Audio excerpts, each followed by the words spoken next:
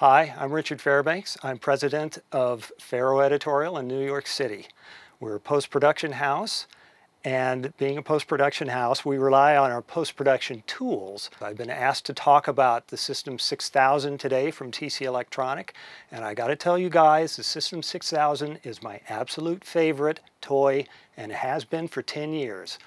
We got the System 6000 to demo because we were looking for a Cat 43 from Dolby, and Dolby had discontinued the box. The box was unavailable. You couldn't find it anywhere for sale, and we were desperate to have one. And somebody said, oh, you know, this new thing by TC Electronic can do that. And we thought, well, bring it on over. Steve brought one over, we started playing with it, and not only did it do that, it had 4 engines with fabulous reverb, fabulous processing, fabulous limiting, de-essing. It was the box that we were missing. It was between, it got us out of Pro Tools onto our videotape machines with all the processing and all the smoothness and lack of distortion that we now know TC Electronic is famous for. We didn't know that then, but we learned really quick. Well, that was 10 years ago, and it's been a long 10 years between now and then, but every day in every session, I must tell you, and I know this sounds like a sales piece, but I use this box for every job that I do. For mixing, which is our primary purpose here, we will set up a couple of engines for reverbs. We'll have a dialogue reverb. We'll have a sound effects reverb. Sometimes we'll use a music reverb, but a lot of times I like to keep my engines. I'm very picky about what those engines get used for. So we'll have a couple of reverbs. I'll usually reserve a channel, an engine for final stereo or LTRT level control. We're doing a lot of broadcast work, and we need to make sure that we hit specifications. Peak level limiting is a very important specification, and we always have to hit. And I absolutely rely on one of these engines.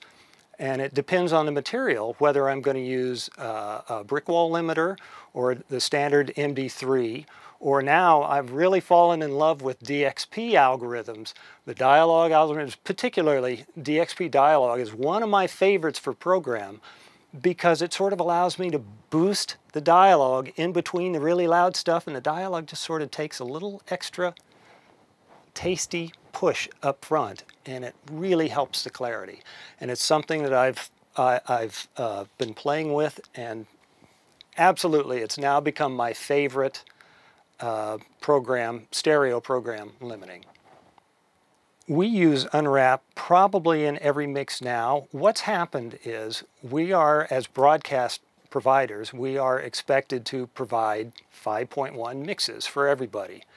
Now we get mono dialogue from the set. We have mono and stereo sound effects. Occasionally, if we're lucky, we'll have a 4-channel sound effect from somewhere. But the music composers always deliver stereo stems or stereo mixes. They never deliver 5.1 or 4.0 or any other kind. It's always stereo. So I think for most of the surround mixing that we're doing, I reserve. Now I talked about 2 channels. I talked about 2 engines for dialogue reverb and sound effects reverb. One of the engines is for stereo processing. That 4th engine, that one is always set on UnWrap. UnWrap is another favorite around here. It's one of those very malleable sort of programs. I've used it for full stereo mixes. In fact, I took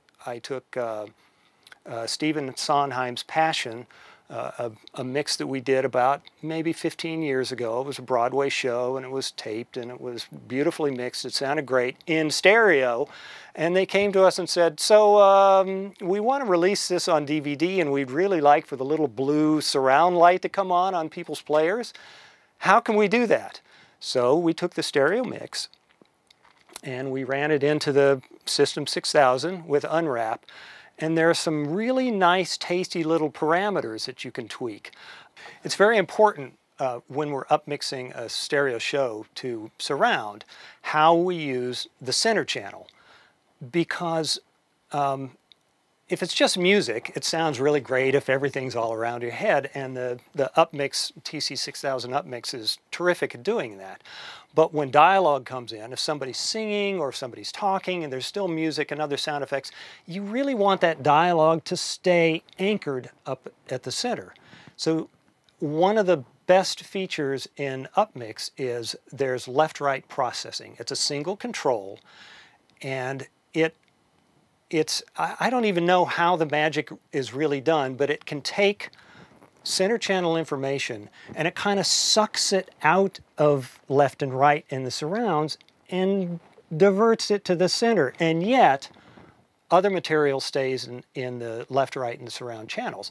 So if you use it judiciously and write it just a little bit where necessary, you can really focus the dialogue into the center and keep everything else out where it belongs.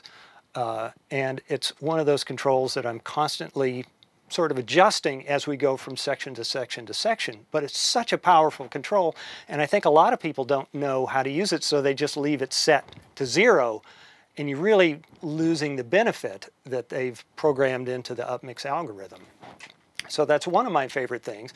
But when we use upmix just for music upresing, where the composer has delivered stereo music and we need to provide it as a surround mix, oftentimes I'll go the other way. I will turn the left-right processing to 0, where it's not really pulling anything into the center. It's just, I think it just makes a mono mix and puts it in the center.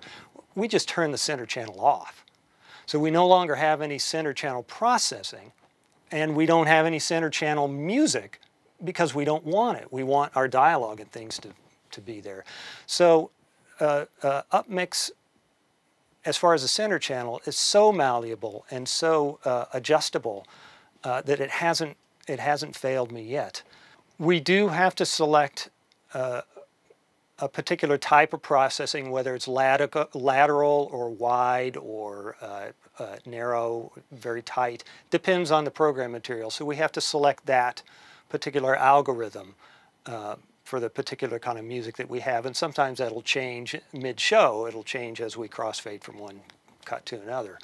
But upmix is probably on, I would say, 90% of the mixes that we do now. Gotta tell you, I get really annoyed sometimes with other mixers in this industry. They'll take their stereo music and they'll say, okay, we'll make a surround mix out of it, and they'll just kind of pan it part way back. It's lazy and it sounds flat. But if you use upmix, it generates, not only does it pull out some ambience material that's already in the music and direct it toward the back, but it also gives some extra delay and a little bit of extra oomph to the surround channels, and really gives a nice sense of space without kind of washing out the music. In broadcast, we've got to be concerned about how our surround mixes down mix to stereo. I don't know if everyone's aware, but in digital television, when these programs are being broadcast, these beautiful HD pictures, some people are listening in their little stereo speaker TV sets. Some people are listening on the mono TV hanging under the kitchen ledge, and some people actually have a nice surround system in their living room. They're all hearing the exact same mix.